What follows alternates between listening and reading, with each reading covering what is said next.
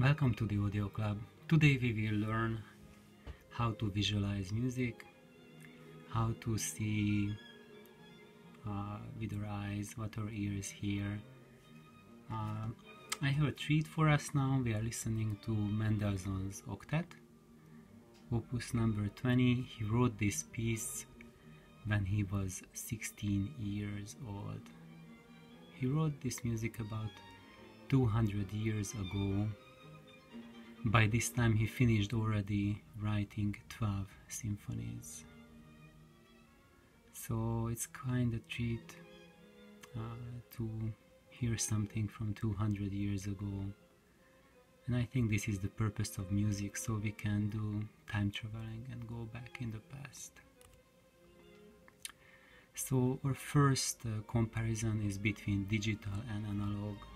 And of course we will use art, beautiful Monet painting for us as comparison. So this is a scan from the original Monet. This is unaltered, so the colors are as they were scanned, and there's no added distortion, no added colorations.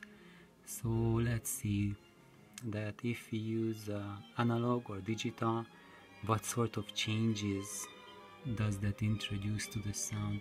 And I really recommend to watch this on as big a screen as you can to see the details. On a cell phone this will be a completely a non-event. So let's go. So this is how poor quality vinyl appears. So we have a lot of noise, even though this is a clean record. So if you have an entry-level vinyl setup, then this is how you perceive music through that there's a lot, so it's like the background noise comes up really high and obscures a lot of the detail level, but you still have a good tone, so the colors are right, even though they are kind of buried in a sea of whitish noise. And that happens because the stylus doesn't have a good profile, so it doesn't fit well in the groove, and it just jumps in the groove and just skids all over, and that's why it's picking up only very little signal. So that's why the resolution disappears, and that's why we have so much noise. So when you have like a very dirty record on a poor system, then this is how it looks like. When you have the pops and cracks, they show up as like bigger or smaller blobs of dark. When you do not see, I would say, do not hear the music content.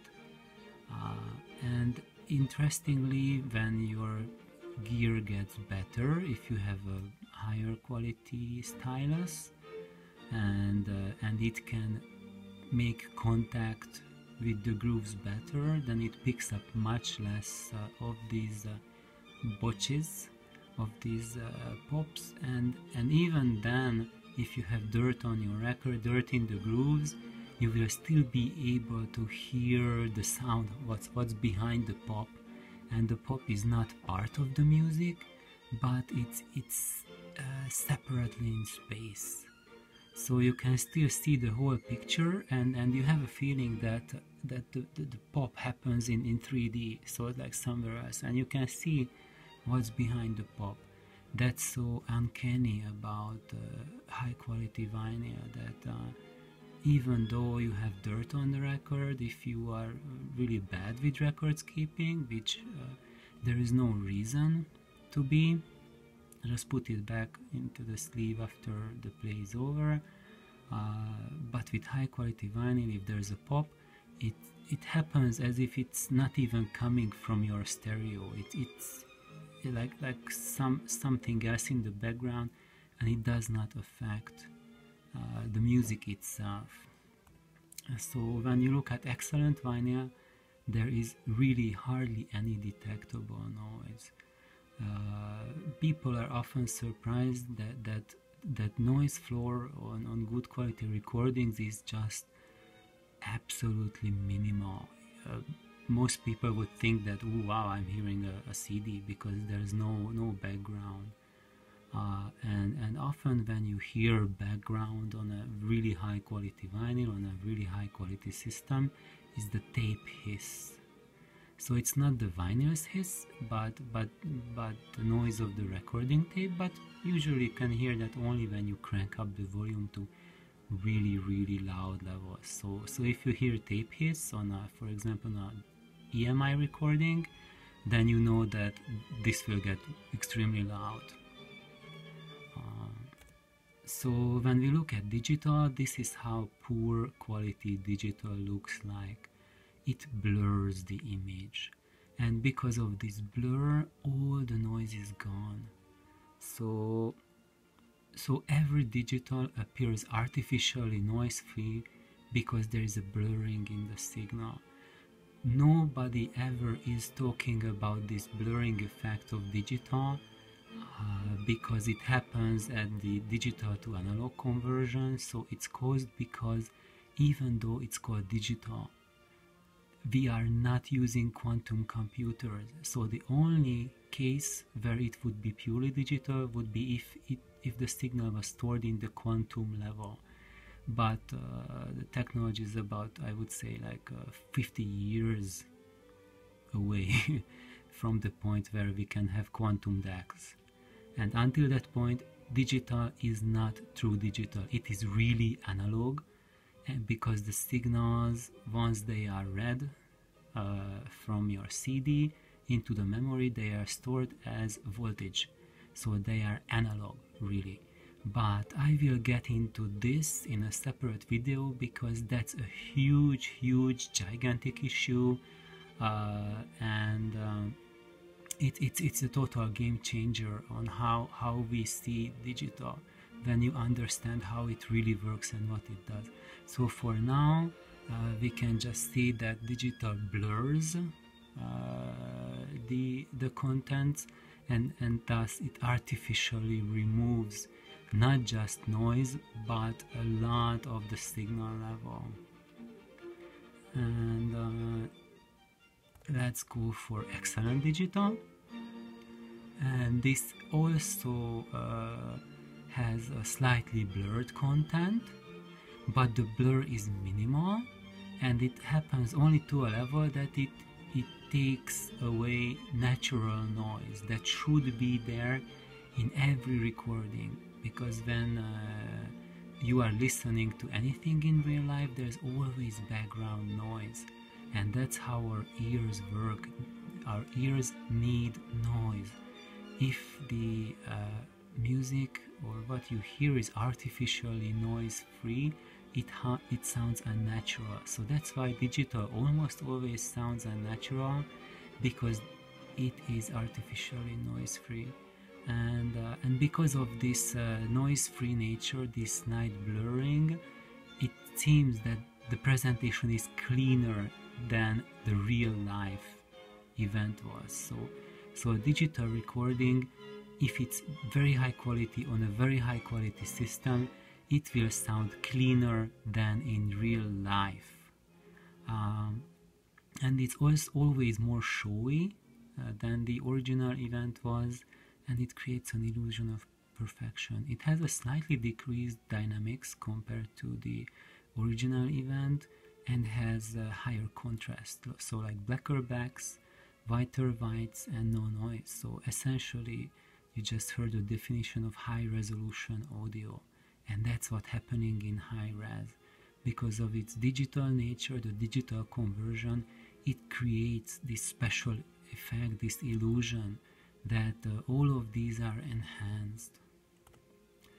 So let's look at go back to analog, and before we did not take into account that there is an RIAA conversion on for vinyl. So it happens because we cannot record bass properly onto the grooves, so we need to compress the signal, and that's done with this RIAA conversion. So we are basically altering the tone of the colors, and we record on the vinyl something that has different colors than what we see here, and when we read it back, we reverse that effect and restore the colors.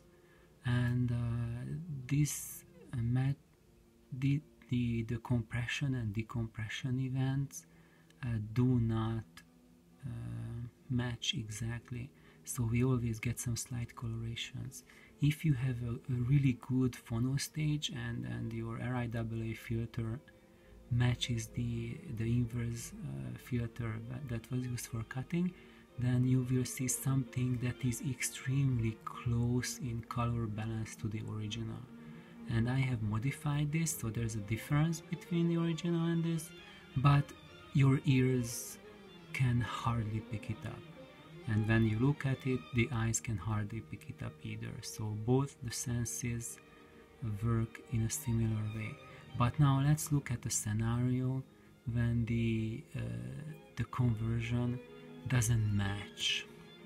So this is what you get then. This is when you have that outdated broken record sound. Like the music is washed out, people appear to be shouting into a horn, there's no bass, hardly any detail level. And this is what happens when you listen to early mono recordings, and they sound so bad and old, not because they are bad and old, but because we are playing them back with the wrong RIAA filter. So what is needed here is that we need to find a phono stage where you can change the EQ curve for the playback between the modern RIAA and different filters. And if you can do that, if you have such a phono stage, then it will be astonishing, because even early mono recordings, like for example transfers from 1920, can sound incredibly good, and you would never think that they were recorded 100 years ago. I will play a couple recordings like that which are a century old, and when I play it to friends, they think that it was recorded maybe like recently, because it sounds so good. So this is one big consideration: just get a good RIAA filter. And this is where the Hagerman violin phono stage comes into play, because Jim put in 4 different EQ curves, so I can enjoy those old mono recordings. Now let's look at speakers. When we look at speaker colorations, this is how they would be if we would see them on paintings. So with frequency extension, if the top frequency is missing, it's like we are missing the sky, we are missing the top of the picture. So everything looks closed in, you see the majority of the painting, you can clearly recognize what's going on, but you wonder what would be in the sky. Are there any more clouds there, birds there, maybe an aeroplane or aliens? What's going on? The opposite scenario is when bass is missing, then the whole thing feels ungrounded, and you get the impression that the music is shrinking and it really has no foundation, but you still can see the majority of what's going on, and if you can live with it, then that's pretty good. Now we have this scenario where you can see only the mid-range, so no skies, no grounding. This happens when you have a small size speaker with a limited tweeter, or for example a full range driver scenario when you are just using a single driver to produce the sound. Then you have a very clear mid-range, so can clearly identify what sort of music you are listening to, but it's a little bit limited. However, the good thing about mid-range only is that this is our brain.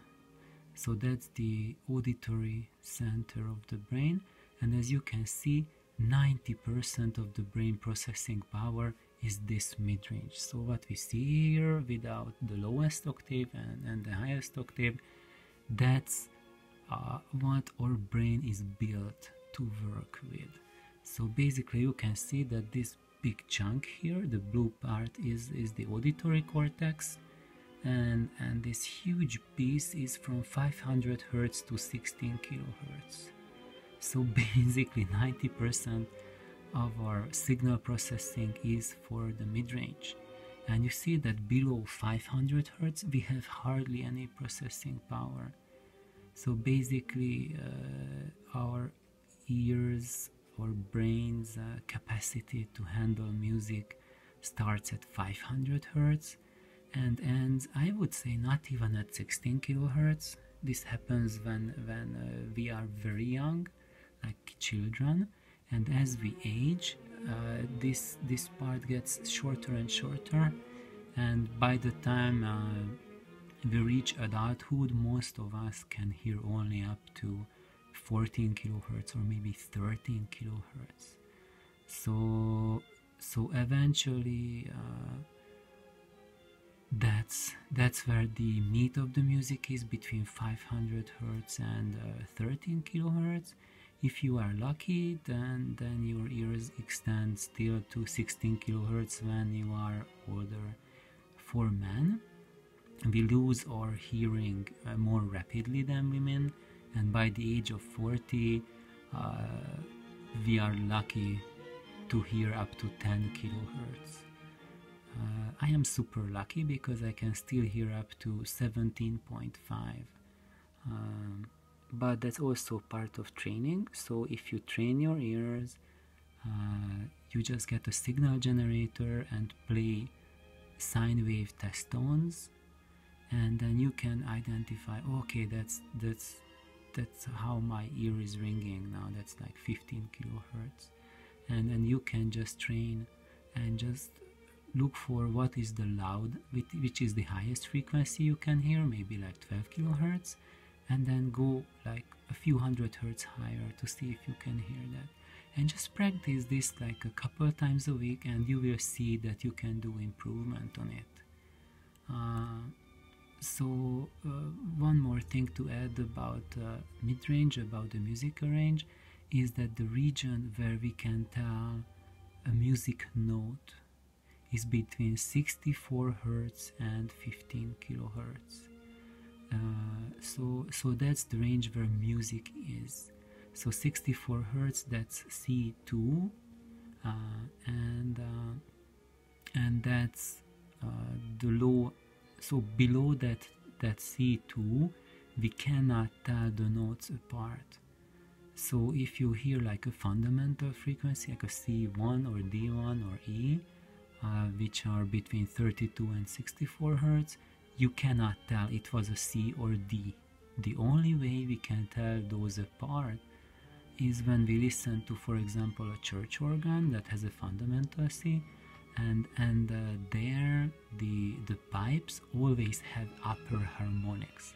So the 32 hertz note is not by itself, it's accompanied by the 64 hertz note and the 128 hertz note, 256 hertz note.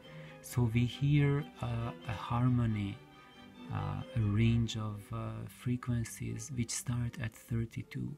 So that's why we can hear the lowest organ note.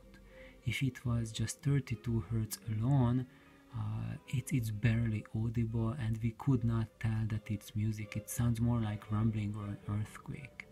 So if your speakers are excellent between 64 hertz and 15 kilohertz, then all the music notes are there. And that's why people like single driver speakers, because they cover this range excellently.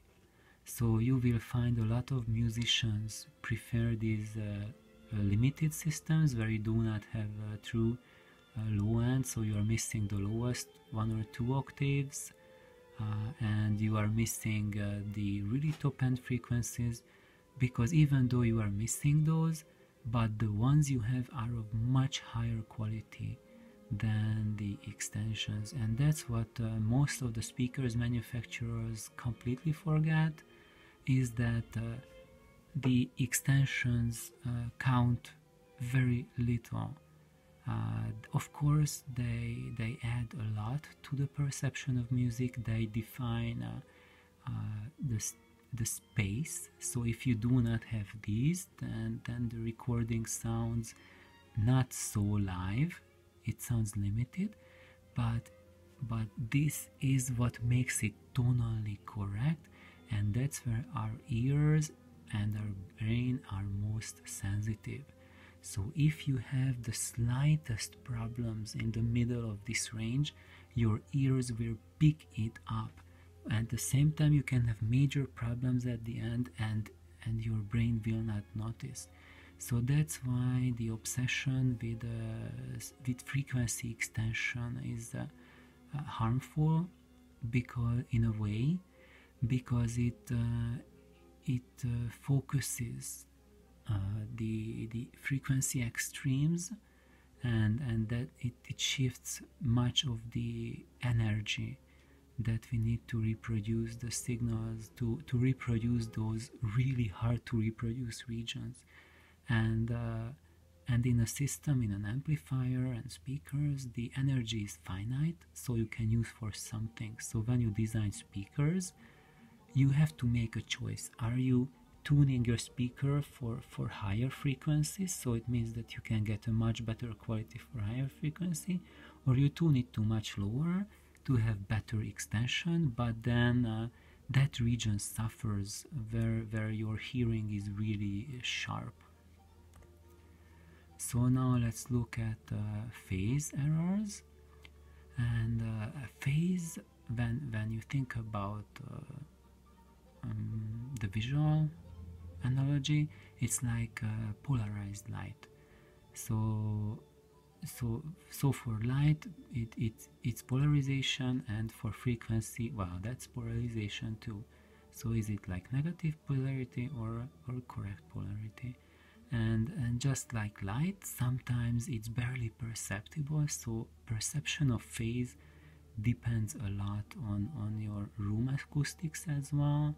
And of course, it also depends on whether your system is set up properly, so all your drivers are in phase in your speakers. If not, then you won't get phase correctly, because you are not getting correct phase. And just like polarized light, sometimes you can see your computer screen without problem, and when you shine some extra light on it, like the sun is waking up or something, and then you can't see your computer screen at all. So phase, this is the most frequent thing that people experience when you have 2 or 3-way speakers. With 3-way speakers, or I would say the vast majority of audiophile speakers have their mid-range out of phase. So it means that the mid-range driver is connected in a reverse polarity, and when there's a reverse polarity, so now we can imagine this is our mid-range driver, this is our tweeter, and that's our woofer. So when we connect something in reverse polarity, it feels as if there's a glare, there's a sheen all over the sound. So it feels as if the focus changes from the mid-range. So our ears and our brain is not interested in the mid-range anymore, because it's really hazy and unrealistic and distant, and loses grounding. So our ears pick up much more on the high frequencies and the low frequencies. And that's why speaker designers use this trick a lot for audiophile speakers, to have the highs pop out and the lows pop out. That's why when you listen to these speakers, then you have the impression, wow, I never heard this in the music. And that's wrong, because you have heard it before, but because it was balanced, your focus is in the mid-range. And when you mess up the mid-range by flipping the phase, that's when your ears are focused to hone on to the parts that makes any kind of sense for the brain. So it's kind of like a painting, like your painting has been vandalized, someone sprayed it over, so now we have to use what we have, use the highs and the lows. So eventually this creates a very showy sound, and eventually even the mid-range seems much more clear than it normally does, and it seems clear because there's no information content there. So if everything is out of phase, this happens when you have a proper speakers, like for example you are using quads. They have the same phase for all of their frequencies, because they produce sound together. So for quads, quads are always phase correct. That's why people love them, because there are no phase errors. So you get the picture as it is, or the sound as it is. However, if you hook them up out of phase, then everything seems hazy. So you can notice this. Just try this out on your speakers, listen to them, and then flip the negative and positive terminals on the speakers. You can do it either at the speaker side or the amplifier side, and listen to the same song again, and you will see that in one case the bass kind of disappears. There is no impact to the bass. So if you listen to drums, then they sound as if the drums have shrunk and the impact is gone. And of course with quads this is somewhat limited because they do not reach so low in the music, so usually you need subwoofers to create that impact effect. But even without a sub, you can notice that the drums are shrinking, there's no weight behind them, and the mid-range, it feels as if you are hearing ghosts. So everything is becoming more distant, you cannot touch the sound, it doesn't feel real. The high frequencies, they become screechy and annoying. So this is how you can guess that if you hear this kind of sound anywhere on a stereo, then there's a very good chance that the problem is not with the amplifiers or the speakers or that system, but it's because the speakers are connected out of phase. Once I had a very remarkable experience with phase. This was at the very beginning of my audiophile career.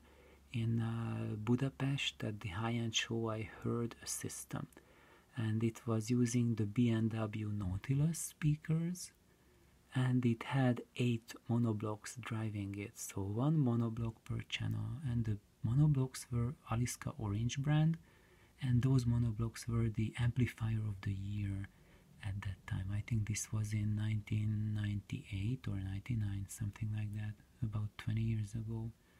And that system sounded absolutely horrid.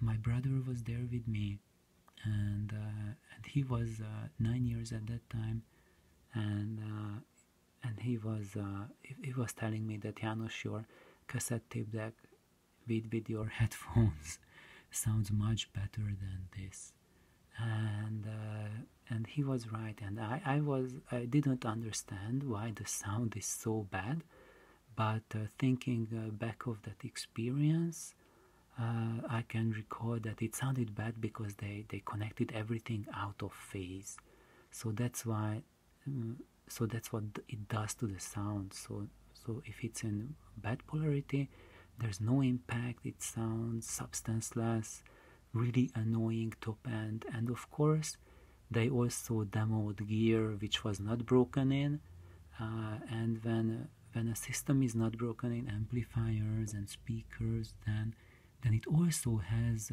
a sound which is similar to hearing things out of phase, so you do not hear impact, and there's more distortions and screechiness in the high frequencies. And you can also have the situation when one of your speakers is hooked up with wrong polarity and then only one channel is out of phase. This happens when this happens, then there is no center image. So here we see like a huge break between left and right, and that happens with your ears too. So our brain cannot put together a center image if one channel is out of phase. So if you have that situation that no matter what you are trying with your speakers placement, doesn't matter what music you are listening to, there is no sound coming from the center. It's always left and right. Even if you hear one singer singing, you hear the person singing from both left and right channels. Then this is your problem. So then flip the negative and positive polarity on one of the speakers only, on either the left or either the right. And then if your problem is solved, now you can hear one person singing in the middle, then your problem was this, that one channel was out of phase. And in that case, try out that once you have flipped the phase and you have the center image, then listen to that. Does it sound hazy and ghost-like? It's kind of like angels were singing and not people. Then try to flip the phase for both of the speakers again, so left and right, and then you can come back to the correct polarity. Now this is what mono would look like. You do not see colors, and the huge advantage of mono is that there are no phase errors between left and right channels when you are listening to mono, and that's why it feels much more right than stereo, because there's no discolorations like this. So even though you get this when left and right are imbalanced, there's a limited effect like this if your room acoustics is not perfect. So if you have a perfect room, then you are okay with stereo. But if your room is not perfect, so left and right sides are imbalanced, for example, on the left side here you have a glass window, and on this side your living room extends, let's say like 16 feet more than the other side, then you will have a situation like this, a major imbalance between channels. So for that, your solution might be to listen to mono, because with mono you have much less room interaction. So for example, when I was living in Makiki area, then I just couldn't get stereo image in the room. There was no way. I tried everything, but it didn't work. And when I tried listening to mono, then it just sounded fantastic, and I had soundstage and everything. And it's because if you have too many room interactions, then when you have a single source, you have much less diffraction, and your ear is capable of making out a good image. Also with mono, because of this effect, dynamics is better perceived. So if there are no interferences from left and right channel, there's only one source, then there's no diffractions and no blending of sound waves and cancellations happening. So that's why we perceive better dynamics. And also mono has better substance delivery, so you can feel the music at a much deeper level, because there are no distractions coming from your room. And if you really want to hear how your speakers are, whether they are good or bad, just listen to them in mono. So listen to one speaker only, and then you can tell how they sound. Because when you listen to two speakers at the same time, that masks a lot of the problems that speakers have. So professionals know that if you want to assess whether speakers are good or bad, and under that I mean, do they have colorations, like do they significantly alter the music or not, then you have to listen to them in mono. Because with two speakers they do a lot of tricks with room interactions, and it takes your brain years to figure out whether you truly like the sound, whether the sound makes sense, is it real or not. And on the other hand, if you listen only to one channel, right away you can tell whether you like the speakers or not. So you can save a lot of time if when you are looking for speakers, to listen to them in mono as well, to listen to one speaker. And if you like that sound, then those speakers are for you. If you really dislike the sound of one speaker playing, then a pair of those speakers are not for you.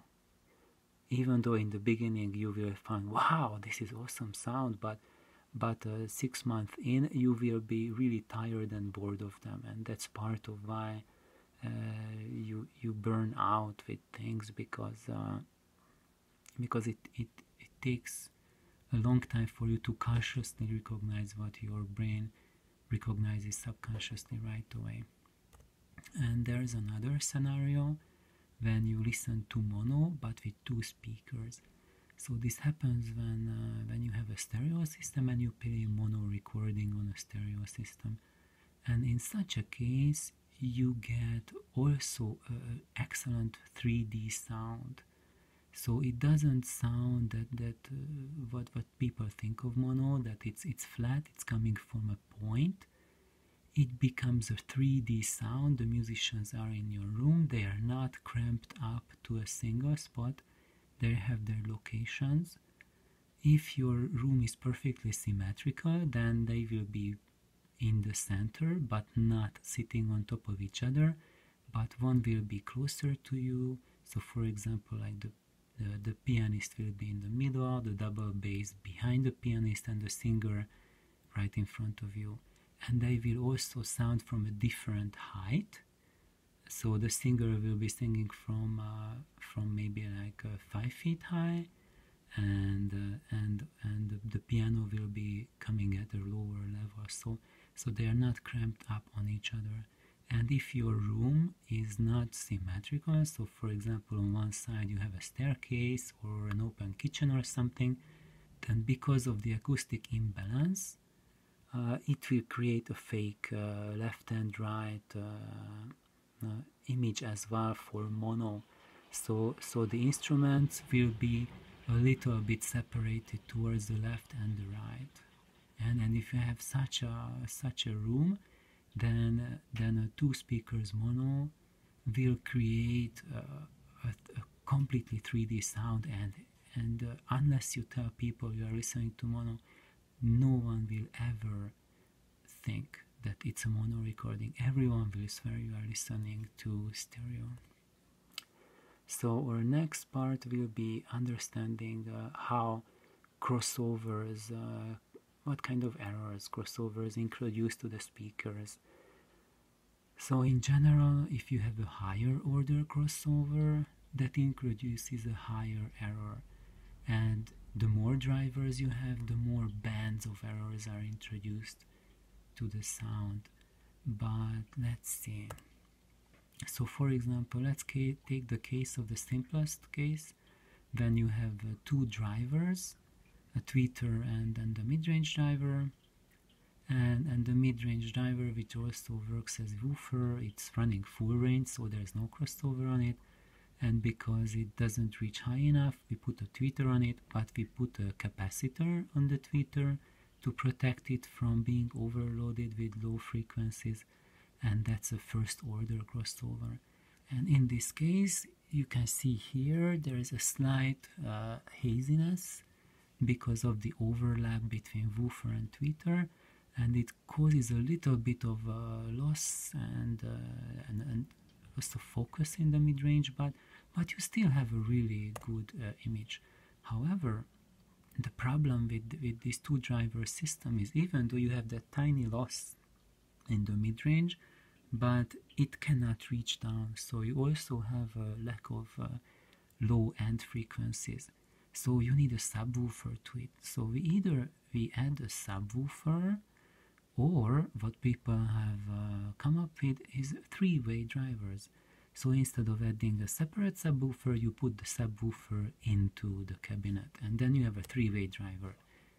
But usually when you go for a three-way driver, you want to be also able to listen to it at higher volumes, and to play music at higher volumes, you need to make crossovers higher order, and that will let the speakers play louder. And but when you employ higher order crossovers, they at the crossover region, they interfere much more with the sound. So this is where the tweeter and the mid-range meets. There's a really strong smear, and this is where the mid-range and the woofer meet. There's also a smear there. So when people get bored with this situation, that they can not hear part of the sound, part of the music, then they go to full range speakers, which is where this distortions do not exist, because there is no crossover, and in that case you have single driver speakers, and it's really nice because you have clarity in the mid-range, but you are missing top end and bottom end. So this is the extreme situation when you have 6 drivers, for example. There are speakers which have this complexity, and they use such complexity because each driver has to work over very little frequency range, so they are very happy to do that. However, to mate them together, you need extremely steep crossovers, and people sometimes do this thing that they put in the drivers out of phase. Wheels on Audio does this thing, so that when you listen to the mid-range, it's out of phase, and the upper mid-range, it's in phase, and then you go to the high frequency, it's out of phase again, and they do that across the entire sound. And what it does is that this pops out certain frequencies. So for example, like here, the upper bass becomes really apparent, and that's where your focus is, and the upper mid-range is also really in focus. So this in-phase out-of-phase trick is used to direct your attention, and for Wheels on Audio they use it to direct your attention to the mid-bass and the upper mid-range. So that's why they sound really high resolution, because of this thing happening. And the next will be understanding listening volume, but that will be our second part. Thank you for tuning in.